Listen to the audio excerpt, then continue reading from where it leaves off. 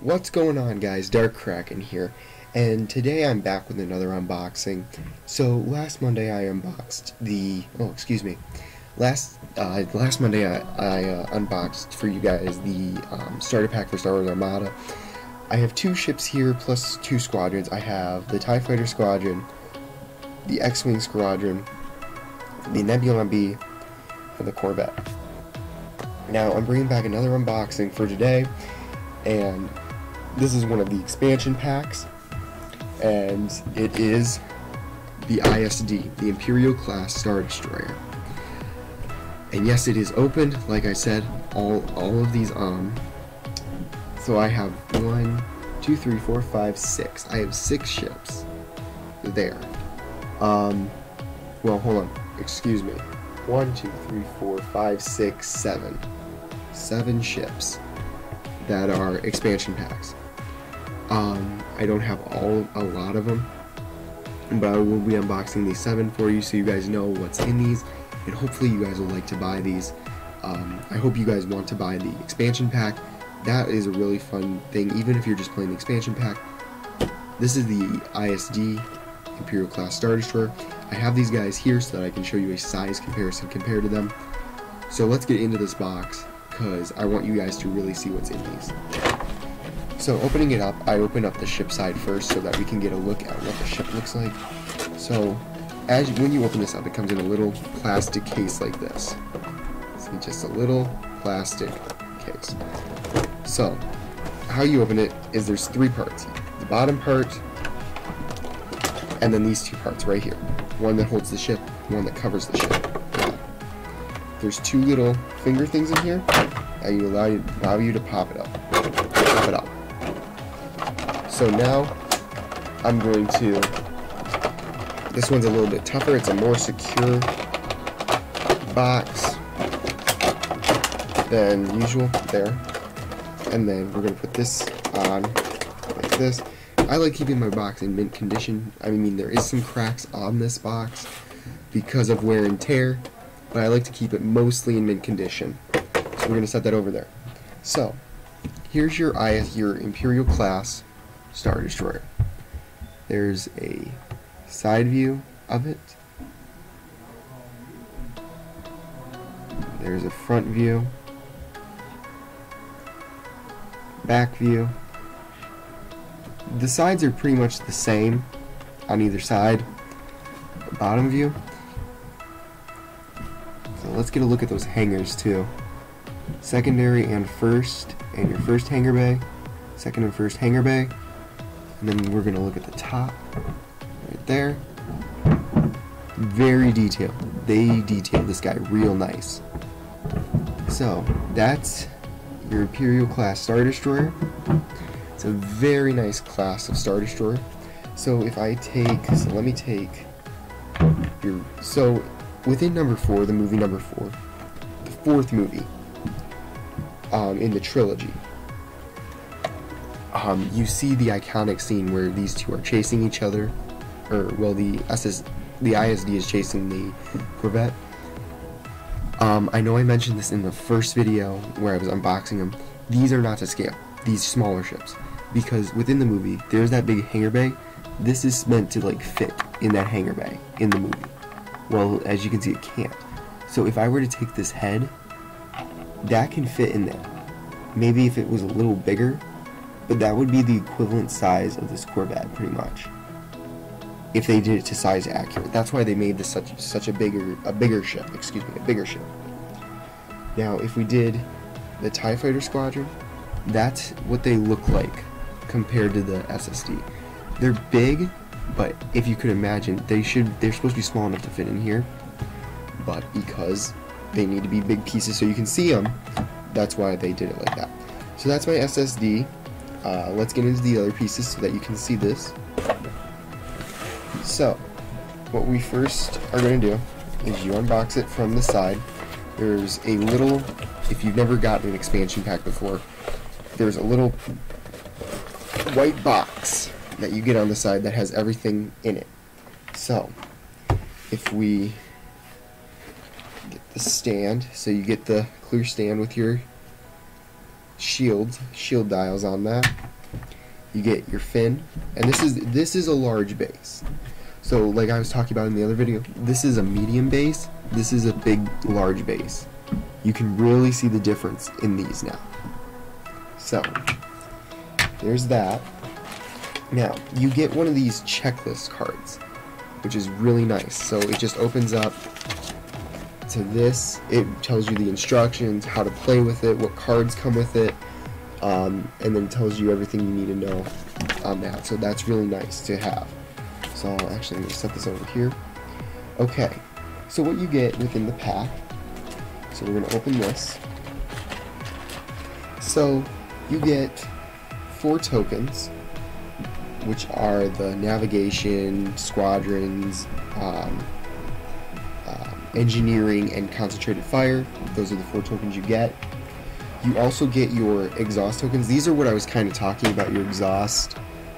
So they're like these little green cards, and when you use them, you flip them over, and then like 2 rounds away, you can flip them back. If they're red and you use them, they destroy them. So be careful with these, which I'll teach you guys in the game. So there's that one. So if we go into the bag, you get, because this is a large ship, you get 3 command dials, just like your victory. You get 3 of them. You get a movement speed dial, which you get in those. And now onto your plate, your little plate. Now you have Imperial 1 class Star Destroyer, Imperial 1, and you get Imperial 2. I usually put it on Imperial 1 due to that it's my first Star Destroyer. So you put it on like this, you take your fin, lock it in, take your ship,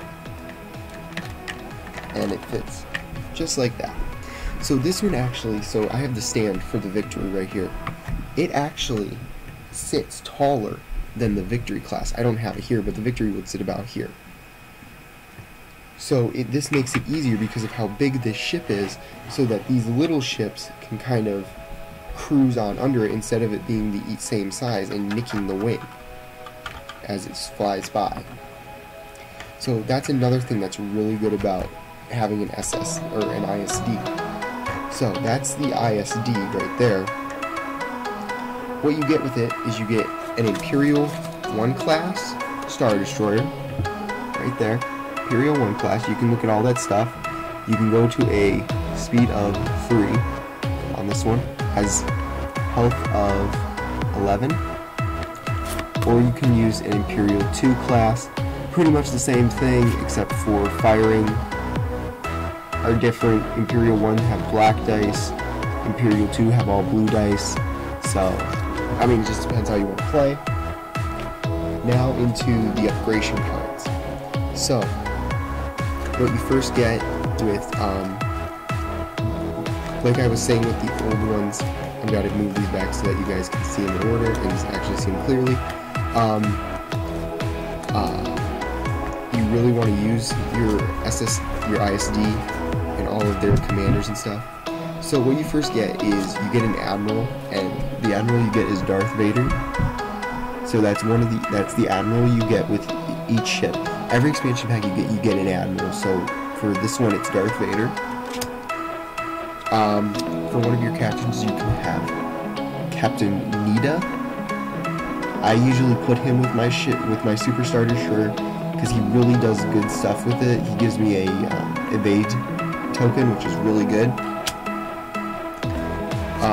Another one you can use is Wing Commander. Pretty nice card. I usually don't use it because I don't activate squadrons with my Super Star Destroyer. I usually do squadrons with my Victory class, but it just depends how you want to do it. For this one, you got Ruthless Strategies. This is that card. Ruthless Strategy. You get a Support Officer, which you can use. You also got Tactical Expert. Tactical Expert.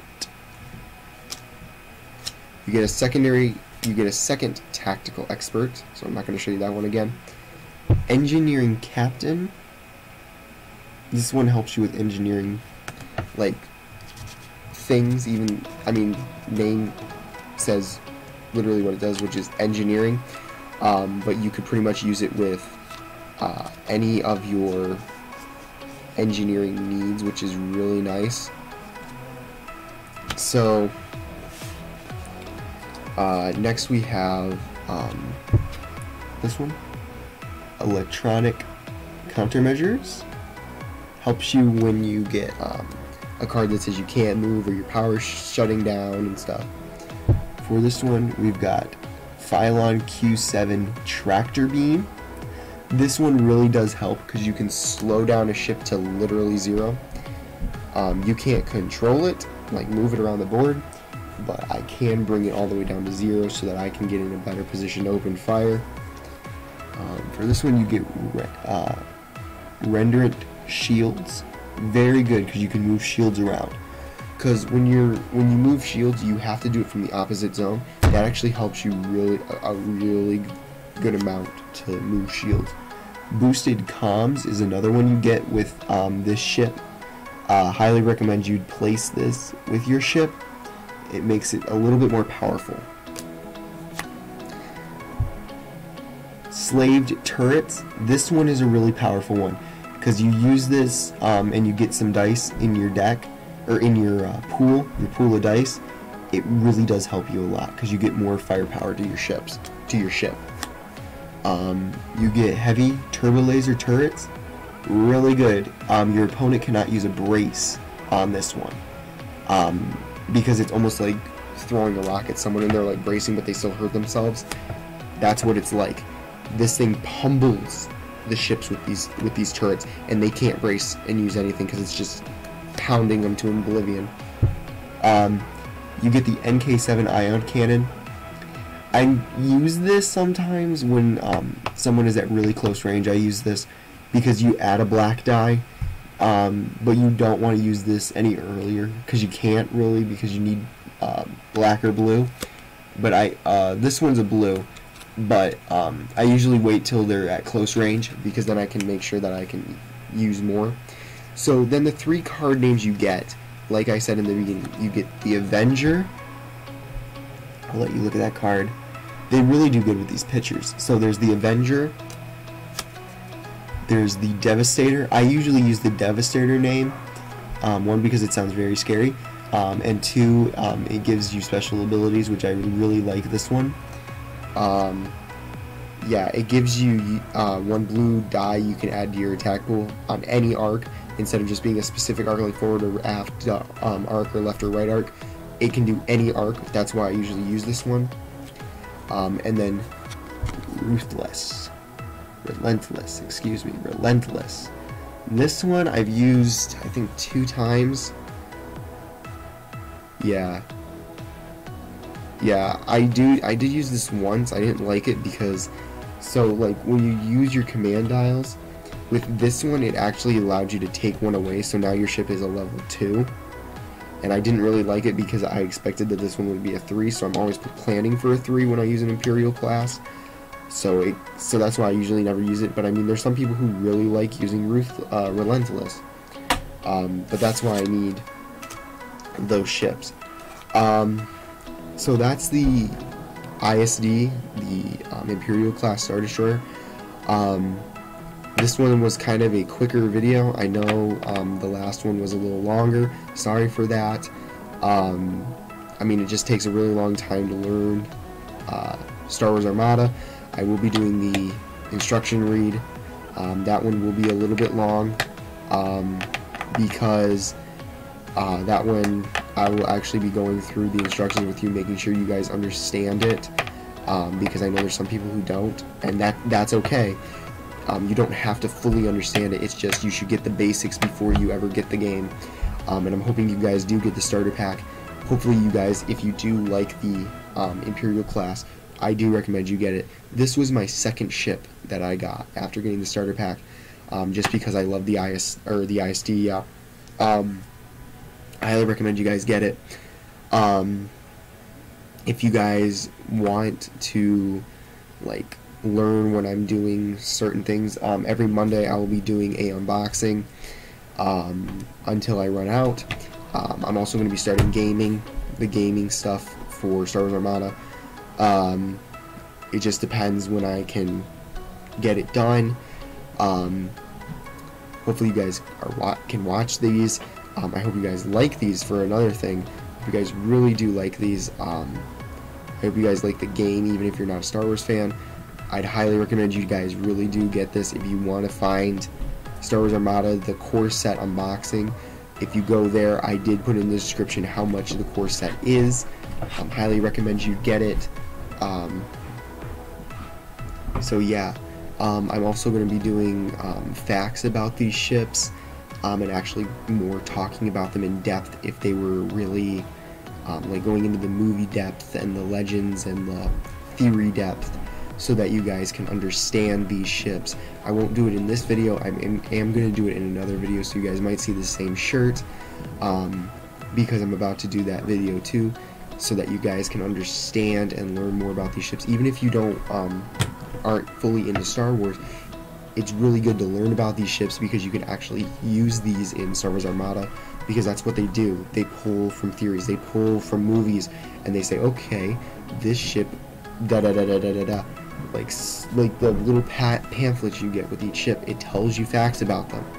So I'm going to be going over history of the ISD. I will be going over history of the Victory, the Nebula, the Corvette, and all the other ships. I will be going into theories, so I hope you guys don't get mad about that, because there are theories out there about these ships and how they were made. I like them, some people do like them, some don't, because they're theories. Theories are scary. But I hope you guys enjoy this. Please tell me in the comments below if you really do like this. Like hit the thumbs up button, smash notifications, and hit that subscribe button. It really does help me make these videos possible for you. And if you guys want to see more, I'm more than happy to show you this game. I know I will be playing the starter set soon, so be tuned in for that video. Hopefully I'll be able to answer some of your questions about Star Wars Armada if you guys have any. Don't be afraid to ask in the comments. I will try to respond to them, because I know there's a lot of people that do want to get the game, but they have some questions. It's almost like buying a new car. You have questions about the car, like how many miles does it have, so on and so forth. Highly recommend you ask the questions, and I will try to explain them as quickly as I can and play the game for you. I know I will be playing the game with some friends, so you guys will see that. It'll actually be on this mat, on this table that I'm on, so you'll actually see this table, and you'll see the layout I will put on the other side of this table. You'll see how I upgrade it. We won't play with upgradations, but I will lay it out so you guys can see what it will look like laid out with upgradation cards and with an admiral. And that's pretty much it. So if you guys really do like these videos, please tell me in the comments. And as always, please hit that thumbs up button. I know I said it before, but hit the thumbs up button, hit the subscribe button, hit the notification. Really does help me. It actually brings me up to know that you guys do like these videos. And as always, I'll see you in the next video. Bye.